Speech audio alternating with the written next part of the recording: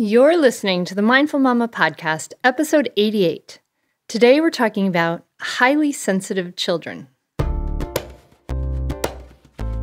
Welcome to the Mindful Mama Podcast. Here it's about becoming a less irritable, more joyful parent. At Mindful Mama, we know that you cannot give what you do not have. And when you're thriving, when you have calm and peace within, then you can give it to your children. I'm your host, Hunter Clarkfield's Mindfulness Mama Mentor. I coach overstressed moms on how to cultivate self-awareness in their daily lives and to take family and life to a new level of awakening. I've been practicing yoga and mindfulness for over 20 years. I'm the creator of the Mindful Parenting course, and I'm the mom of 2 girls ages 7 and 10. Thank you so much for being here. Thank you so much for listening today. This is going to be a very cool episode. It's an interview. We have an interview with Melissa Schwartz, who is an expert on highly sensitive children. And this was a fascinating conversation for me to have. You're going to learn the 4 traits of highly sensitive children and tips for dealing with highly sensitive children. So for me, this was really, really fascinating, really highly engaging conversation. So I hope that really comes through with you and listening to the episode. Right now, we are registering people right now for the Mindful Parenting course. And this is an exciting time because the course only opens up for live registration now in the fall and in the spring. And we're not offering the self-study version during the middle of the year now. So this is the time to do your Mindful Parenting course. And really, we want to do it now because we don't want to waste this precious time. We don't want to waste this precious time with our kids. So why wait another 6 months? Get those skills now. And the reason Mindful Parenting is different is because the other parenting trainings and courses and books, they don't really tell you that as soon as your stress response kicks in, all that good information is gone and inaccessible, really, in the brain. And so mindful parenting really addresses that and helps you to calm down your stress response, helps you to understand your stories and understand your triggers, and really practice that deep, nourishing, mindful self-care so that you can have real, authentic presence with your kids. It's kind of like the how of conscious parenting, right? And then once we're able to do that within ourselves and we take sort of the first half of the course to do that, then you learn the best skillful communication modalities that are out there. It's really, really powerful. You learn how to parent without punishment. It's really amazing. So that is open and registering right now. And I've been doing some fun, exciting things in a pop-up Facebook group we have that you can join up with. So I hope you will check that out at mindfulparentingcourse.com and join us and join this journey, get the help you need. It's the whole idea that this is supposed to be instinctual is completely, bananas. Maybe it's instinctual when our kids are infants and babies, but really, we come at this with so many strong habit energies, right? Handed down from our parents and our ancestors and things like that. And what we think is instinctual is really from our culture. And mindful parenting is about changing those cultural conditioned habits that aren't so great, right? And so we learn how to do that. And I think that's it. Let's dive into this interview on highly sensitive children. It segues so perfectly with mindful parenting because this is another how, right, for highly sensitive children. But if you have highly sensitive children, this is going to be an amazing episode for you. So let's dive right in.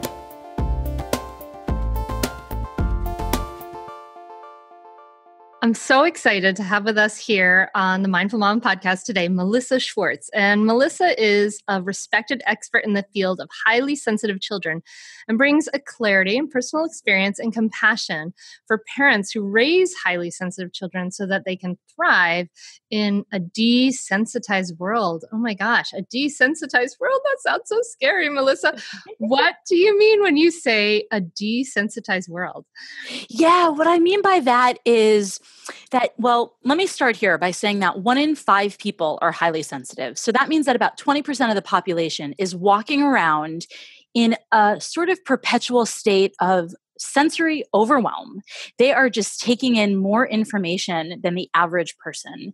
And so when I talk about the desensitized world, I'm talking about the layman's world, the world that we're all experiencing that doesn't recognize that 20% of the population is actually having a heightened experience all the time. So it doesn't have to be so scary once you learn some tools, once you learn some strategies to handle your sensitivity, to bring out the best of it, because it is sort of a double-edged, coin. It's got its ups and its downs.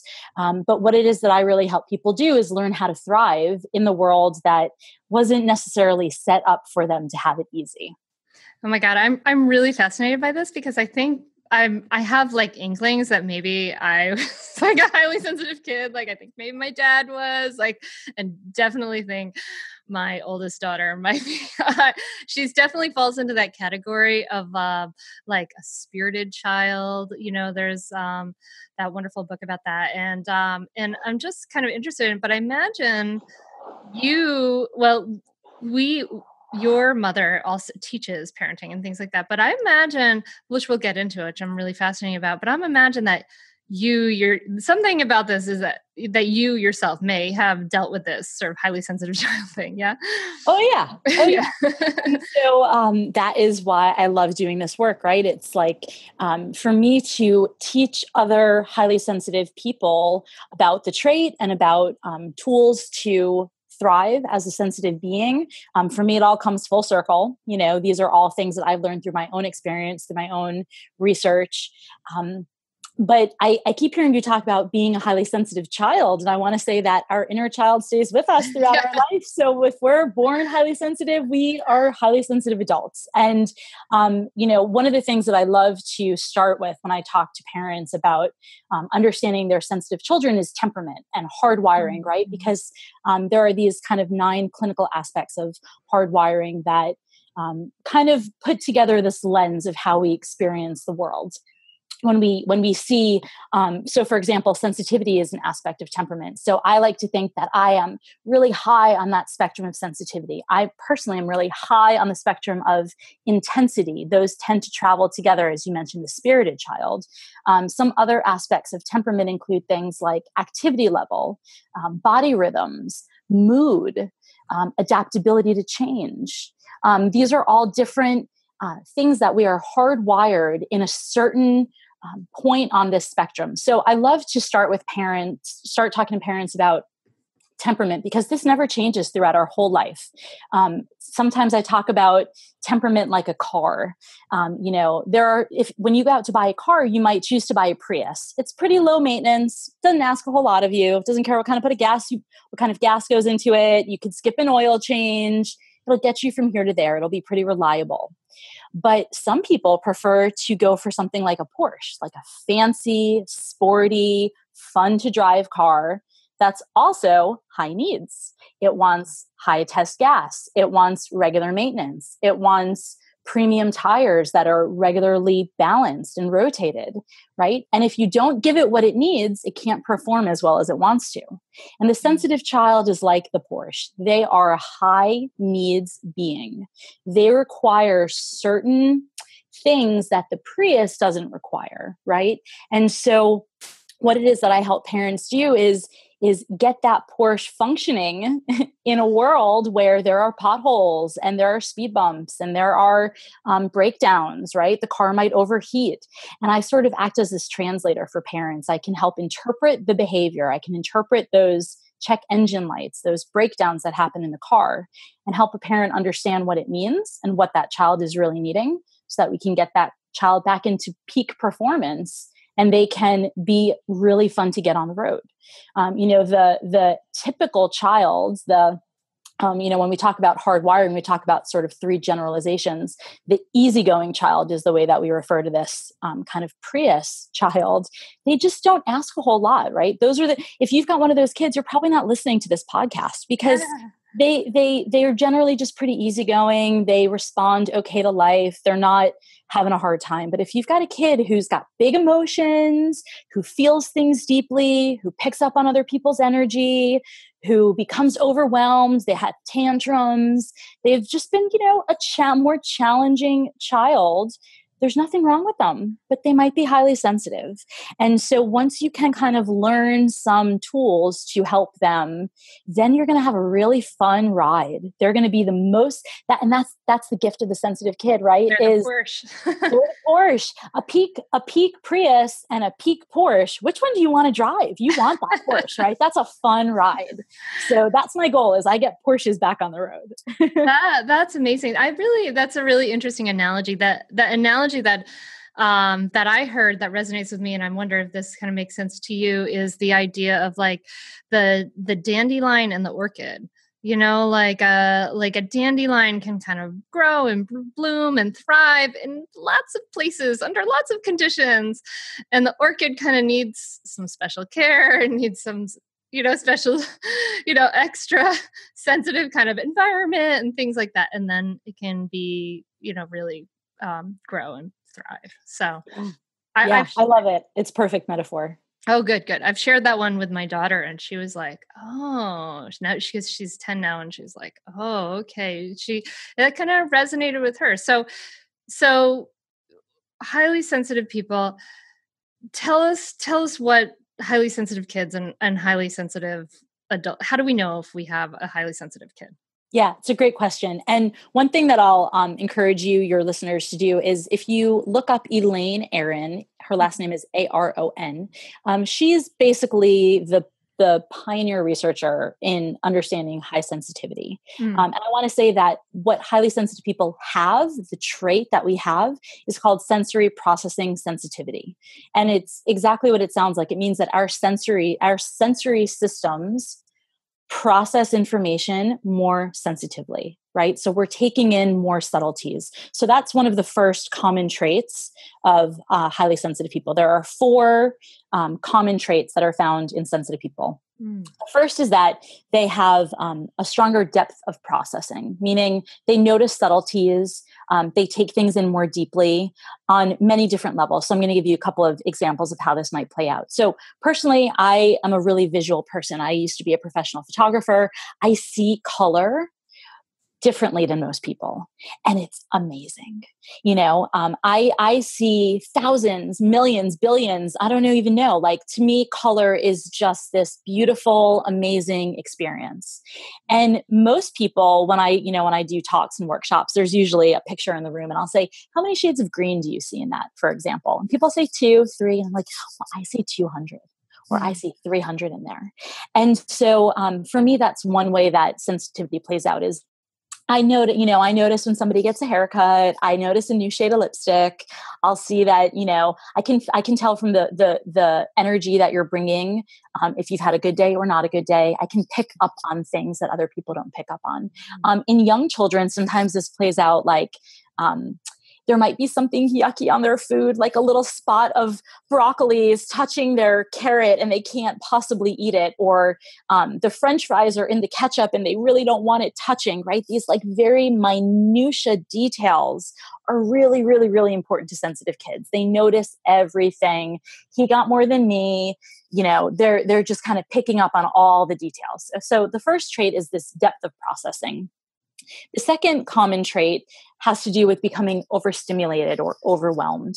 And this happens because we take in so much information, right? So, you can almost imagine if, let's go back to this color example. If you're taking in so much color and so many visual details, you can imagine that in the evenings, my eyes are very happy to be shut and kind of turn off stimulation, right?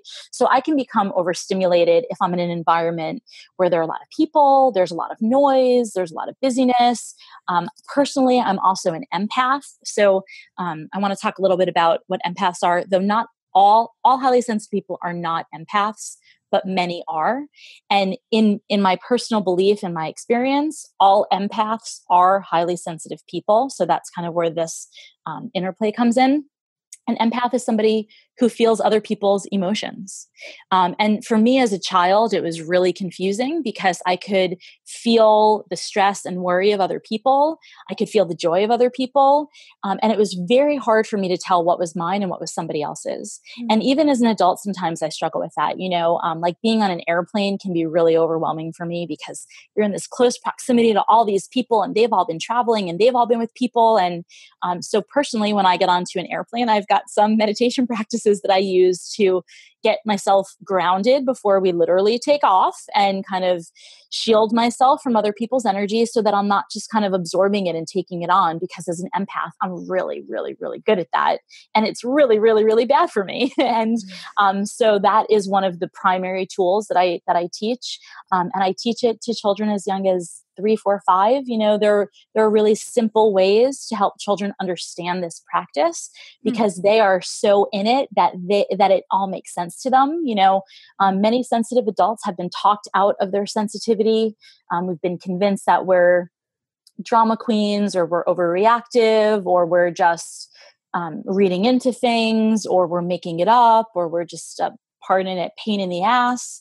And to some extent, it is true. And to some extent, it's because we haven't learned how to handle it.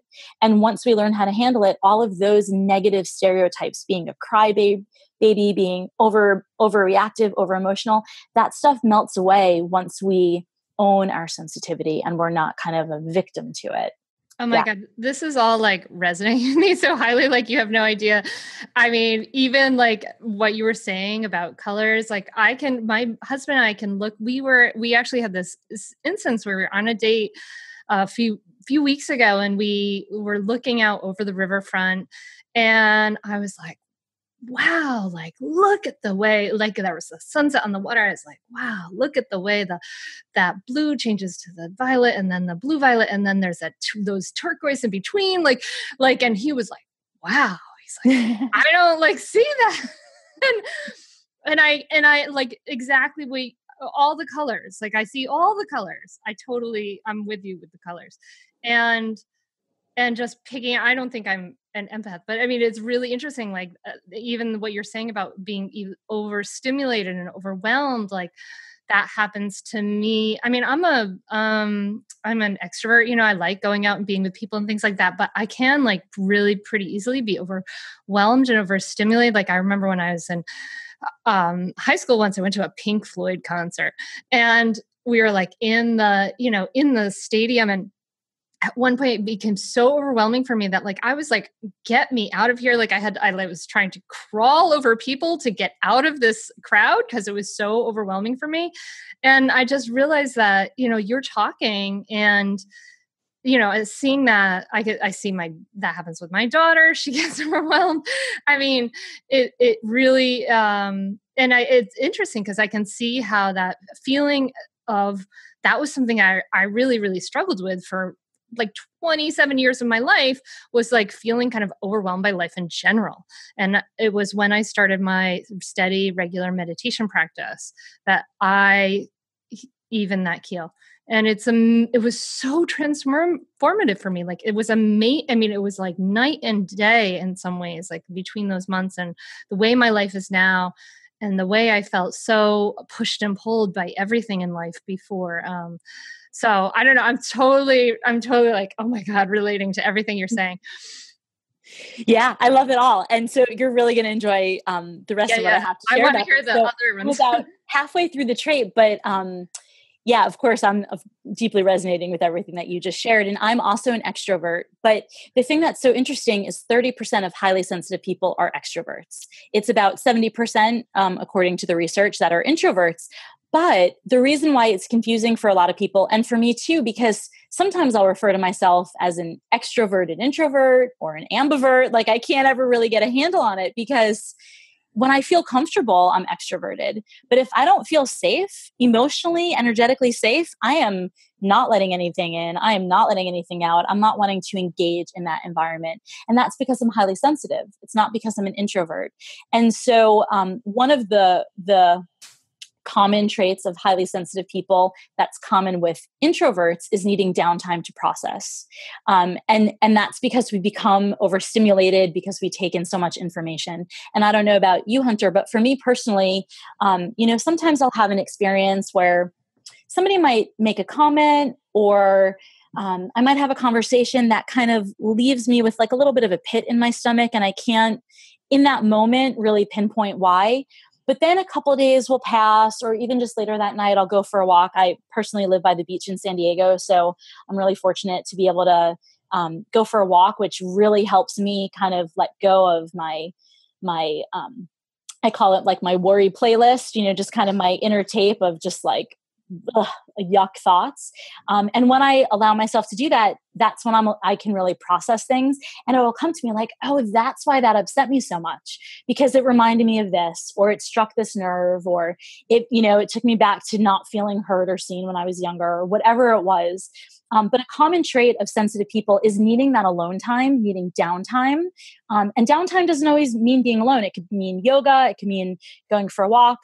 Generally, sensitive people like these sort of more relaxed, meditative, slow-paced experiences that allow us to process and really kind of sift through all of the stimulus that we've been taking in during the day. And it also helps us back off from that overwhelm. Sometimes when I'm working with kids, we'll talk about having like a bucket and feeling like their bucket is getting full, and just like full of yucky things, of other people's stuff, of their own stuff, of, kind of whatever is going on in the day. And they can say like, Mom, you just like, when you yelled at me, my bucket felt fuller, or whatever. We kind of give these kids these emotional tools from a young age that they can be aware of their inner bucket. And what happens for most of us, because we didn't get these tools as kids, is we wait until we're in our 20s or 30s, like me, to discover yoga and meditation, which I encourage for all sensitive people. It's not this airy-fairy stuff. It really is a practice to slow down and connect with yourself, which you must do as a healthy, sensitive person. If you don't find a practice for yourself, it's not possible to be healthy in your sensitivity. You are going to struggle, and you don't have to. So that's why I always really encourage us from a young age. Like, kids can learn this stuff. They don't have to wait until they've had a rough time to discover their way back to self-care. I love teaching self-care practices to young children because we need it as sensitive beings. We need that downtime to process, to empty our buckets. I like to think about like yoga or meditation or a walk. Sometimes I put on music and just dance. Sometimes I call a friend and talk, whatever it is. I'll cook something. I don't know. I have a garden. Everybody's got their ways, right? I like to think about that as like scooping out our bucket. Each one of those kind of empties out our bucket. And if we wait until it's full and it's overflowing and we're in overwhelm, then we're of no good to ourselves or anybody else. And if from a young age, sensitive children learn how to keep their buckets empty, and they have tools and resources to handle it when it starts to get full, then oh my God, they're so well equipped for life. And our world now more than ever needs healthy, sensitive beings. They are the people who bring peace and love and joy and purpose to the world. The artists, the musicians, the healers, the teachers, the coaches, they are highly sensitive beings. You don't do this work if you're not highly sensitive. It's incongruous. There's a reason why most people who are like in an ER or first responders, they're generally not highly sensitive because we don't always do well in a crisis. We generally do better when we can be, more centered and grounded. Yeah. And so everybody's got a purpose and a place, and nothing's gone wrong in sensitivity. Earlier when I was talking about the Porsche and the Prius, when we go to buy a car, we get to choose, we make a choice. And when parents have children, they don't get to put in an order for what sort of temperament they'd like for their children. Yeah. And Hunter, you alluded to it that that you're highly sensitive. I think you said your husband might be highly sensitive. I think my father. And he suffered very greatly for that when he was growing up in the 50s. Like, it was not okay, and he suffered a lot. And he had his coping mechanisms are different. And so, yeah. But But yeah, a little bit of definitely some numbing for him. Well, because what happens is if we don't have tools, then we have coping mechanisms. And it's like, the tool is sort of it's like the proactive approach, and the coping mechanism is sort of reactive, and I'm saying that with love and compassion. There is absolutely no judgment. Many sensitive people do look for coping mechanisms. Sensitive people make great addicts. They make great victims, because when we are unhealthy, when we are struggling with who we are, that's what we draw into our life. That's kind of, it's just what we attract into it, because it matches where we are.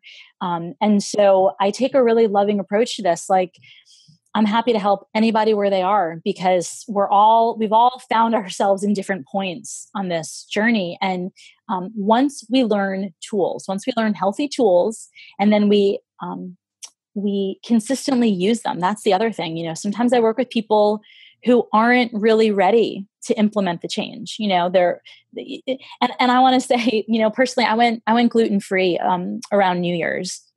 And it took me like a good year to even decide to work with my friend who is a nutritionist, because I was like, I don't want to have to change. It's going to be hard. And I knew it. And so it took me a while to even be ready to change. And so everybody kind of starts where they are. But in order to really be this like joyful, transcendent being who's living your purpose and passion in life, you've got to come to grips with your sensitivity, and you've got to own it, and you've got to figure out how to harness it for the power that it is, because it's a power, and you can either own it or it can own you. And I've certainly been on that side of it, and it sucks. It's really a hard way to go through life. And because sensitivity is genetic, it's an inherited trait. Very often, like you said, you will see it throughout the generations. And I'd say the coolest thing for me about being a parent coach for sensitive parents with sensitive children is so often parents don't realize that they are highly sensitive until they seek out help for their kid, who they're like, I don't know what's going on here. I don't know what to do. And that's when their own healing really begins. Because in order for me to help a parent's child, I'm really giving that parent the tools for them to model and teach to their own child. So it ends up being this super cool process when I get to coach parents that are new to their own sensitivity. And for me, it's so exciting when it's the dads, because in North America in particular, being a sensitive boy or a sensitive man isn't really acceptable for the most part, which is really too bad, because again, like now more than ever, we need sensitive, logical, compassionate leaders to come forward and really pave the way for this new approach to life of just that sensitive people are just experiencing life in a different way. And it's not that we need to shift our world from this desensitized world to this, feathered nest of rainbows and clouds. But it would be nice to find a middle ground where, we move from this kind of hard reality world to a world that's a little more loving and compassionate, and a little bit kinder to each other, and a little more caring about how the other is experiencing things, which is a huge component of the sensitive person's experience. Yeah, we absolutely need that. Wow. I mean, there's so much you said in there, Melissa, I want to respond to, but I'm going to go back to the 4 traits. So you said stronger depth of processing, becoming overstimulated and overwhelmed easily, needing downtime to process. And then what was the 4th? The 4th one is having emotional reactivity or emotional sensitivity. Okay. So the way that I like to explain that is, let's again go to the color idea. If most people, 80% of the population, experience emotions as, let's say, sadness and happiness, I would think about those as like a light pink and a light blue. The highly sensitive person, you can see where I'm going with this, experiences emotions from deep, deep despair and hopelessness, which is like an electric pink, all the way up into ecstatic joy and bliss, which is like the most beautiful cobalt blue, right? So sensitive people experience a more saturated range of emotions. They feel things deeper. Wow. Wow. Yeah. This so resonates. It's really, really amazing. And I love what you're talking about, how you talk to the parents and about how they need to, when they discover that they're they need to start to model this. They need to start to live this for their kids, which is sometimes we have resistance to that, right? Like, especially as moms, like we might have resistance to taking care of ourselves. There's a lot of cultural pressure not to invest in ourselves, not to take care of ourselves, not to take time for ourselves, not to use resources, which is insane and crazy, because like you're saying, the sort of the best parenting is in modeling, right, for sensitive kids too. But going back to sensitive kids, there's obviously, we need to sort of stay grounded so that we can accept and handle their intensity, right? How do we, if we think our child's sensitive, what are some of the things that we can do to support a sensitive kid in a way that's better? And what are some of the things that don't work, that are, in kind of the normal toolbox that might not work for sensitive kids? Yeah, it's a great question. So what I'd love to do is give a couple of really tangible tips that parents can start using immediately. But I do want to say that, that question is a bigger question. Yeah.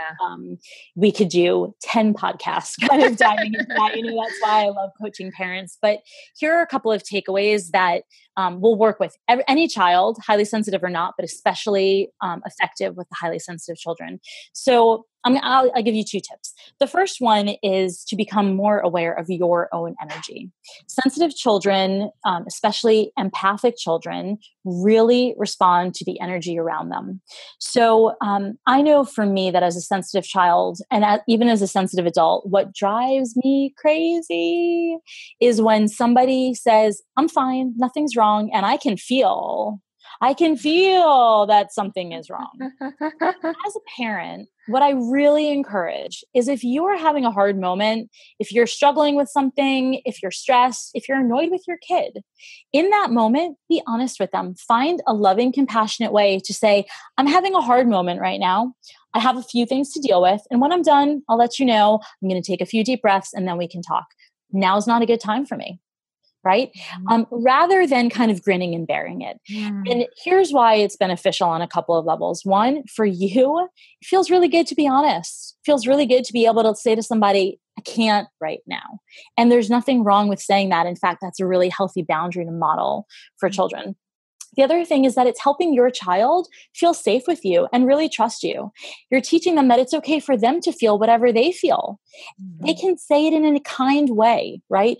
It is okay for your child to say, "Mommy, I'm really angry with you right now. I don't like that you told me I can't watch that movie," or whatever it is that's going on. Rather than them just rolling their eyes and stomping around the house, we want to model healthy communication. I know that that's something that you're really passionate about, Hunter. And so I can imagine that you're kind of feeling what I'm saying here. But for me, that's really like a great first starting point, is being honest about what you're feeling and giving your child freedom to kind of do the same. Yes, yes. Melissa's watching me nod my head vigorously here, because I love that. And that's so true. And sometimes we want to be calm and we want to be grounded. We want to be centered. So we're like fake mindful, and that just doesn't work. It doesn't work. We have to be real. We have to be authentic, and that model, everything you said. Everything Melissa said, I am so on board with. I'm fine and grinning and bearing it. Like when someone says that, sometimes my husband says that to me, and I'm like, no, you're not.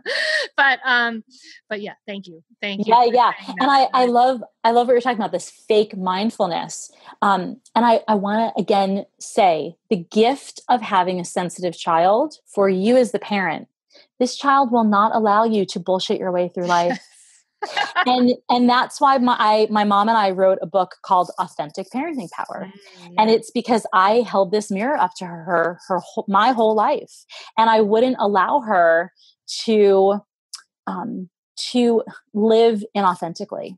And really, I mean, that's kind of the short story of how it is that I came to do this work with her is that exactly. It's about when you are willing to take this journey with your sensitive child, when you are all in, when you want to drive that Porsche in its peak, you've got to be willing to do a little bit of work to get it there. And it's your own self-work. And it's about really letting go of all of that faux mindfulness. And I want to say I'm guilty of it too. I mean, anybody who's on a spiritual path has been there at some point where we're like, oh God, I thought I was, and once you're, when you're thinking, when you're out of that feeling, then you're kind of, you can say like, okay, now I'm in that faux mindfulness. I'm not really just present. Now I'm getting into my mind and I'm getting away from it. And your children are this gift to kind of bring you back to it. I want to give you one more tip to use. Yes, please. With the sensitive children. So this one's a little more concrete, a little less esoteric. Very often I hear parents saying to, especially their sensitive children, what's wrong? Stop asking them that question. It's not going to get you anywhere good. They cannot articulate it. If you've got young children, I would say 5, 6, 7 and younger, please don't ever ask them that question. Instead, what you want to do is verbalize for them what you're seeing. So you could say something like, this is so hard for you. I can see that you're running out of patience. I can tell that your brother is bothering you. I can hear your belly grumbling and really wanting that cookie, right? You want to give them language so that they can begin.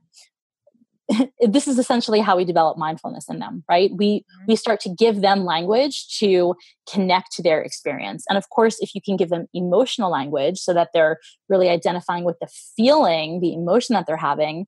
And then if you can take it even a level deeper, you can start talking about where they're feeling it somatically. So you could even say like, oh my gosh, your headache is really big right now. Your brother making all that noise must really be driving you up the wall. Something along those lines. Or, oh my gosh, your stomach is hurting. I bet it's feeling nervous about school that just started this week, right? So you want to really help your kids begin to identify what they're feeling emotionally, somatically, energetically, rather than saying to them, what's wrong? They can't tell you. They need you, especially in their early years, to help them answer that question. If you've got older children and what I'm saying is kind of new to you, it's not too late. You can still do it with your older children. If you have kids coming home from school that are school agers or tweens, I know these days school agers are the new tweens. Again, you can still use that language. Like, I can see that it looks like this was a hard day at school for you. Looks like you don't look super happy. You look a little bit down in the dumps. Do you want to go for a walk? We don't have to talk at all. How about we put on some music and dance? What would feel good for you right now, right? So stop trying to ask them to give you the information. Your kids can't do it. They need you to see it in them. The sensitive child really wants to be seen and understood.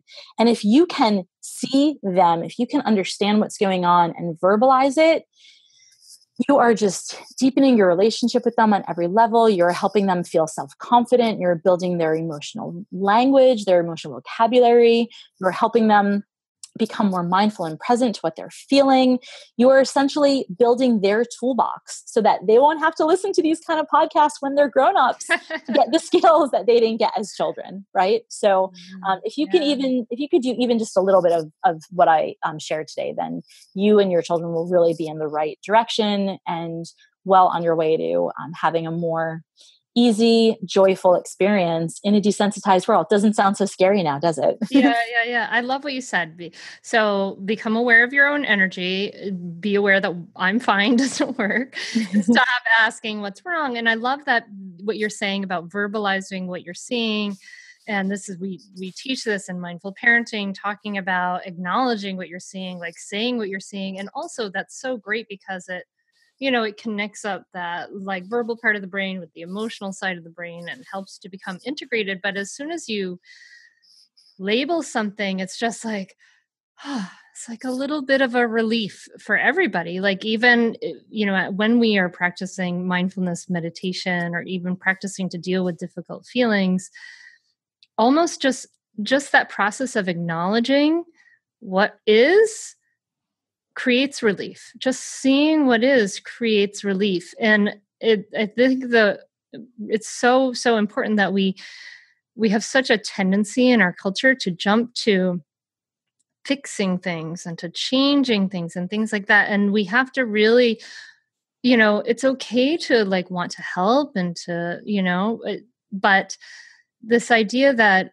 we have to put in this step of just like what you're saying, verbalize what you're saying, acknowledge what's going on, because it just provides so much relief that we don't even realize. And it's so simple. It can be hard to change our habits, but it's really so simple. Yeah. Yeah, because it really, it's the habit of doing it over and over again that creates the big change. It's like if we're standing at the bottom of this giant staircase, we have to keep going up the step over and over and over again. It's the same thing, but we have to do it a lot in order to really have the effect that we're going for. And something that, really occurred to me just as you were talking, Hunter, is yes, everything just needs to be acknowledged and seen. And it's almost like once something is seen, once this emotion is recognized, it's able to kind of go away. Mm-hmm. It's like if we don't see it, it keeps showing up in different ways.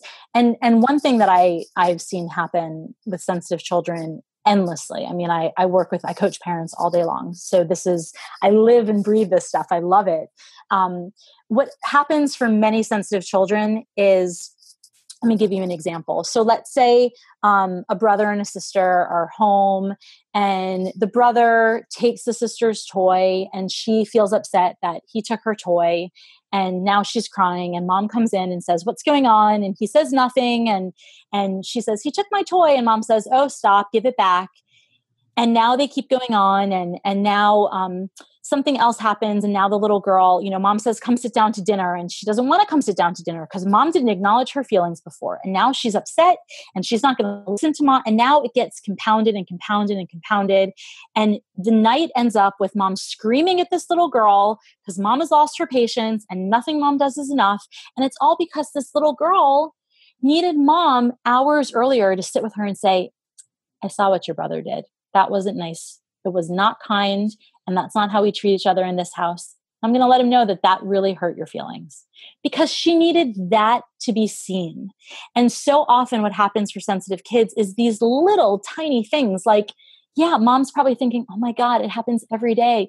Yeah. But for this little girl, that's her whole world. Children are hyper present. It's one of the most amazing things about them. But so everything to them is really important and it really needs to be honored and supported. And when we don't do that, things build up and then these kids become overwhelmed, right? Their bucket is now totally full and it's overflowing and we're angry at them for not being able to handle their emotions. But we missed the opportunity to kind of stop all of that because we weren't able to see what was going on. So, and I want to say it's really, really, really hard to do that. And I'm not saying it like, you guys just do it. It's so easy. Yes, of course. It's especially when we're in our own sort of heightened stress state. It's really, really hard to do it. But that's kind of an underlying challenge that happens in sensitive households all the time, which is why I just kind of want to shine a little spotlight on it. It might help parents be like, "Oh, maybe that's what happened that day," or "Okay, now I'm seeing that a little bit differently." Becoming aware of what the dynamics are is really the first step, because then you can start to see the behavior in a different way and you can interpret it differently, right? You can give your children new language to express themselves, and that really starts to diminish the intensity that's kind of going, the inner dynamic. It can all pull back a little bit so everybody doesn't feel quite as charged. Cool. So I'm wondering, and I'm wondering about how this was, maybe when you were a kid or with the parents you work with. So if a lot of the parents of highly sensitive kids are also highly sensitive, and they may have had a day where they are not centered. They have not done their meditation in a week. They haven't gotten enough sleep, and they're they've had a day and whatever. So what happens? What do you say to the parents who are in this place where they're, sometimes it's just like we're not able to handle it, I guess. But what do you say to the parents when they're in this place of they just don't have not running on full capacity to be able to deal with the intensity of their child. Yeah. The first thing I say is, it happens. Every parent of a sensitive child feels that way. And if you're feeling that way regularly, if that's kind of your norm, it's time to do some work, right? It's time to make some changes. If that's sort of happening every now and then and you're mostly finding your way, but life happens as it does, and you just, have those days every now and then, I lovingly say to parents, those are the days that technology is, invented for. Put some movies on and let your kids hang out on the iPad and be honest with them again. Say to them, like, look, I don't have it in me today. I have one family that I've been working with for a couple of years now. They have 5 children, and their middle one is their highly sensitive one.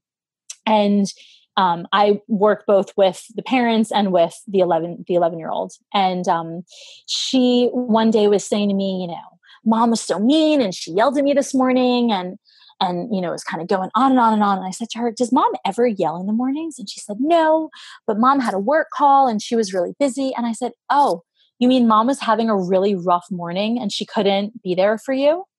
And Mom is almost always there for you. Maybe you could give Mom a break that day.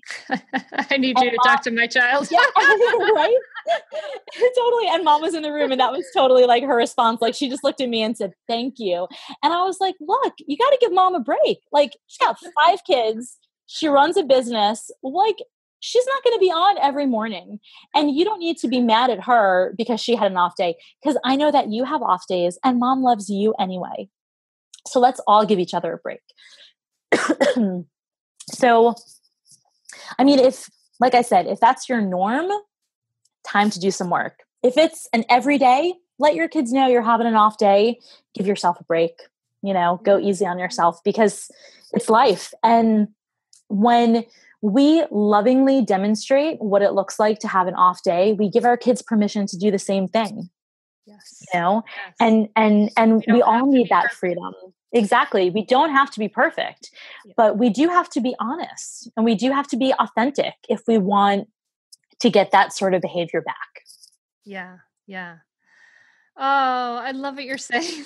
I completely love this. Like, really kind of, so I'm wondering, what do you think now, thinking then about highly sensitive children, what do you think about, maybe like the work of Kim Jong-un and simplicity parenting, and the idea of reducing some of the too much stimulation, too much in the scheduling, too much stuff in the environment, too much maybe exposure to media. What do you think about that kind of thing? In general, it's hard to say because every family is unique and dynamic. And personally, I work with families all over the world, not just in the United States. And so there are all sorts of cultural dynamics that come into play as well. And I do have to say that in other countries, when I talk with parents about the way that they're schooling and raising their children, I gotta say, it sounds pretty good. It is a little simpler. It is a little more scaled back. I think that very often, especially in the United States, parents work really hard. They are really stressed. And so sometimes they try to cope with that by giving material things to their children or doing. Children care about the being. Sensitive kids care about how present you are when you're with them. So if you, as a busy parent, can only spend 5 minutes with your child a day, be present with that child in those 5 minutes. What else is going on in the day-to-day? For me personally, it's less about the details and it's more about the experience going through it, because 2 children can sit with an iPad and have very different experiences. And one I would encourage and one I would discourage, right?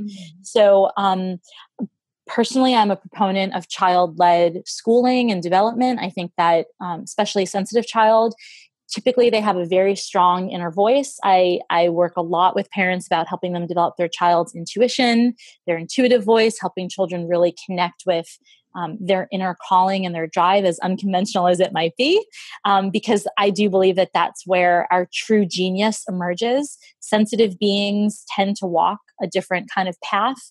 Usually traditional schooling is not the best environment for them. Sometimes it is. Sometimes they thrive. Sometimes they really struggle socially, even though academically they do okay. So it's really hard for me to have a generalization, but my default answer is if it works for your family, if it works for your child. And by that, I mean, if your child is self-confident, thriving, responsible, feeling fulfilled and impassioned, go for it. If your child is pulling back, if they are withdrawing, if they are becoming reclusive, if they are displaying any signs of anger or aggression, it's time to get some support, right? And shift the way that you're doing things, because to me, those are not signs of a healthy experience. So everything in moderation, everything in the way that it works for the well-being of the whole child. That's amazing. I love what you're saying. I mean, I have light bulbs going off and think of my own experience as a kid, like loving to learn, hating school. and we are incredibly fortunate that I've been involved in creating a Montessori school, and we have a public charter Montessori school here, and my highly sensitive child is like the Montessori queen, where she's just like, you can't hold her back, it's pretty amazing. So I love that. So just looking at that child and seeing sort of what do they need? Well, I hope this is sparking kind of ideas for people, because I really think that, in a way, everything you're saying that we need to be extra mindful of for highly sensitive children really benefit every single child. Obviously, there are clearly things that can benefit every single child, is just sort of maybe having time to process. Do you speak to the children about ways that they can help take care of their feelings, and what do you say to them? Oh yeah. I mean, a lot of the work that I do when I work with children is me giving them tools to connect with their feelings, to express them in healthier ways. I teach meditation tools and practices, like I said earlier, to ground and really protect their energy. And it really depends on the child. I work with kids, earlier when we were talking about sensitivity and you were saying that you don't really identify with being an empath. I wanted to say that sometimes I think about sensitivity kind of as like a broad river that goes off into these different tributaries. And so one tributary might be being an empath, another might be being, really artistic and creative, another might be being a little bit like psychic or clairvoyant, clairaudient, clairsentient, maybe like seeing auras and colors and things like that. So there are all of these kind of different ways that sensitivity emerges. Some children are, I think this is important to say because I know a lot of parents are listening here, are really sensitive in terms of their sensory processing. Some of the work that I do, like one of the things I'm really interested in is the overlap of high sensitivity and sensory processing disorder, which is something else entirely. In fact, I'm writing a book now kind of about the overlap of the two of them, the similarities and the differences. So some kids have more sensory sensitivity, like clothing tags are really itchy, seams bother them. I could never wear tights or stockings as a kid. They drove me crazy. Like lacy dresses are torture for me. Some sensory processing disorder has sort of a whole other host of ways that it manifests, but there's a lot of overlap or confusion with parents that have kids that have SPD or that are highly sensitive. And so that's kind of one of those other tributaries, which is why I was talking about it. But the thing is that depending on where this child falls in these sort of sensitivity rivers, I give them different tools, because the child who has sensory processing needs or is like really psychic and clairvoyant and feeling energies around them, that kid needs something else entirely than the child who's just feeling things deeply, for example. So I've got a whole, I want to say a whole tool shed, of like all sorts of different tools, and really kind of depending on what model of car I'm working with, I'll pull out different resources and give them different tools to really support what's going on for them. But I want to also say that what I really do for sensitive children that I think is not to be undervalued, even though it seems so simple, is I just hear them. I really just listen to them with my whole heart and my full presence and my appreciation for who they are and where they are in their path. Because I know that if I had somebody like that in my life when I was younger, not that I lament it, because I wouldn't do the work that I do now if I had been absolutely understood as a child and my nest was perfectly feathered. I mean, we all have to walk through our path and have our wounds, right? Our wounds are actually like our launch pad into doing our work. But my goal is to really minimize those wounds for children these days, because life is going to present them enough opportunities that as loving adults in their lives, we can really try to minimize kind of the depths and help them through it. So, sometimes kids just want to talk to me about like a movie that they saw, and that's cool. They just want to know that somebody is listening to them and just really caring about what they have to say. For some kids, I know it's really sad to say, it's like kind of the first time that it's happened for them. Mm-hmm. So I meet, just like with parents, I meet children where they are. And then I kind of walk them through the process to get to just a healthier place where they feel more equipped to handle life. That's so cool. I love this. Thank you for the work that you do. It's amazing. So where can people find out more about you and the work that you do? Yeah. So the business that my mom and I started, it's called Leading Edge Parenting. And so you can go to leadingedgeparenting.com. We're on Facebook. I also have a private Facebook group for parents of highly sensitive children. If you put in highly sensitive children, you'll find it on Facebook. And I also offer a free phone call for first-time clients. So if anybody's listening and is interested in talking with me, if you've got follow-up questions, if you're a professional, professionals often reach out to me and they're like, I've never heard of this before. I'm happy to chat with anybody who'd like to, have a conversation. You can schedule that call with me through the website. Awesome. Thank you so much for coming on the Mindful Mama podcast. I've had a blast talking to you. I'm so glad we got to connect. Yay. Likewise. Me too. Thanks, Hunter. This was so lovely. Thank you so much for listening to this episode of the Mindful Mama podcast. Wasn't Melissa amazing? And I had such a great time talking to her. Those 4 traits of highly sensitive children are really eye-opening, I think. What do you think? Do you agree? If you think so, let me know at hunter@hunterclarkfields.com, or go ahead and jump into the comments for this episode at mindfulmamapodcast.com. And as always, it really helps the podcast if you could subscribe and leave a rating. Really easy to do that right on your phone. You can subscribe, you can search for the Mindful Mama podcast and leave a rating right in iTunes, right on your phone. So easy. I've been loving those great ratings and reviews coming back and people sharing it with your friends. So that's awesome. Thank you, thank you, thank you. And then Mindful Parenting is open for registration right now. So go ahead and check it out at mindfulparentingcourse.com. I can't wait to begin this journey and connect with you in person through the course. It's such a cool way to connect and do this deeper work. It's really beautiful. And I really get filled up by connecting with you. I'm so excited to do that. So mindfulparentingcourse.com. And then finally, I just want to thank dear Bill. Thank you, honey. You're not going to hear this probably, but thank you for your music and your support. And thank you, dear listener, for your support and for your ears. And I'm so glad we can connect this way. And I am wishing you a beautiful week. I'm wishing you moments of peace. I'm wishing you moments of letting go of your to-do list and being really present and just soaking up the wonder of this crazy life. Namaste. Are you frustrated with parenting? Do you want to practice conscious, compassionate parenting, but you don't know how? It's not easy, and there's no roadmap for this until now. I'm Hunter Clark-Fields, creator of the Mindful Parenting course, and I know how frustrating it is because I've been there.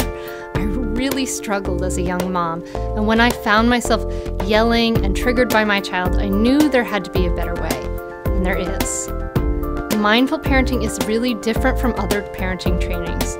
They don't tell you that all of their good advice is as good as useless when our internal stress response is triggered. Mindful parenting teaches you research-based tools and practices to reduce your stress response so that you can respond rather than react. And it teaches you exactly what to say so that you can create willing cooperation from your child.